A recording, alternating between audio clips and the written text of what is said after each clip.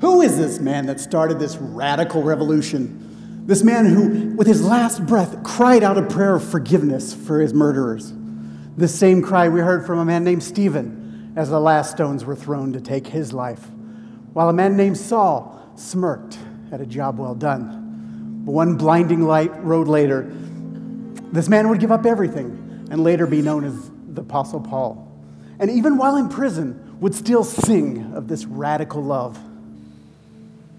300 years later, a Roman soldier named Adrian was so stricken by the consistent strength, peace, and joy of the Christians that he had come to murder, that he shocked his peers by suddenly proclaiming, "Put my name on this list of Christians." He was tortured and killed by the very men that promoted him. But men were not the only ones that Jesus called. Centuries later, a teenage girl would see him in a vision on a hillside. Joan of Arc went on to lead an army into battle and was killed at the age of 19, burned at the stake with a cross sewn into the front of her dress near her heart. William Tyndale could not just stand by as the message of Christ was hoarded by the aristocracy in England. He set out to translate the Bible into English so that the farm boy behind a plow could understand it. His last words were, "Lord, open the eyes of the King of England." Florence Nightingale fought her way to the beds of wounded soldiers in battle and changed the face of healthcare with the love of Christ. Cried out for rescue with the story of Exodus, and Harriet Tubman led slaves secretly to their own promised land. All life was precious. Even the infants in Africa being killed at the hands of their own parents.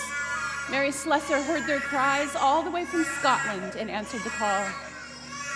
In India, Amy Carmichael rescued over 1,000 girls who had been sold into forced prostitution by Hindu priests. After she died, the children placed a bird bath over her grave marked with one word, Amma, mother. A Dutch family built a secret hiding place in their home to harbor the Jews during the Holocaust. From her sister's deathbed in a concentration camp, Corrie ten Boom wrote, "There is no pit so deep that God's love is not deeper still." While the Nazis continued to terrorize, a young German pastor named Dietrich Bonhoeffer left his studies in America, returning home into Germany to face evil head-on. Just 23 days before the Germans surrendered. Bonhoeffer's life and writings would later inspire Dr. Martin Luther King Jr. to lead a movement of people to take a stand in yet another face of evil. He too would give his life for the cause of Christ and the dream they shared together. When Japanese forces invaded China, Gladys Aylward led over 100 Chinese orphans to safety over the mountains while being injured herself.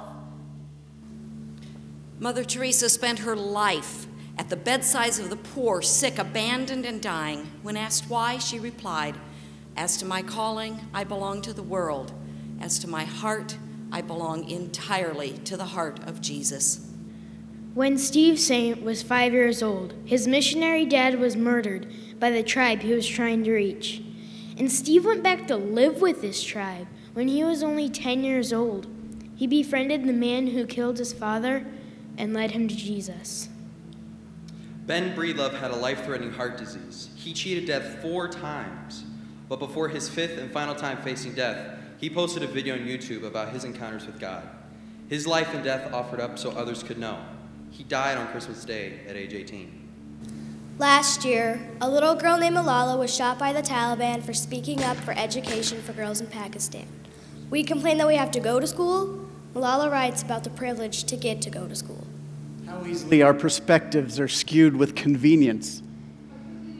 The legacy of faith we're called into. These are not fairy tale characters. These people are our family. A photo album of voices from the past and present, calling us from individual comfort to a collective calling. What part will we play? We are the next chapter in this story. We are God's plan to redeem this world. We don't just go to church. We go out there to be the church. Now we are the sinners, becoming saints.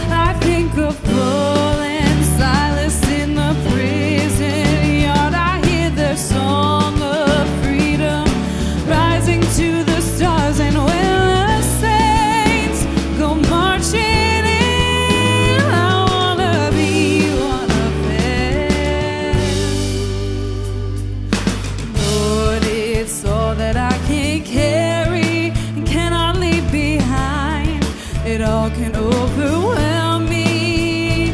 But when I think of all who've gone before and lived the faithful life, their courage compels me.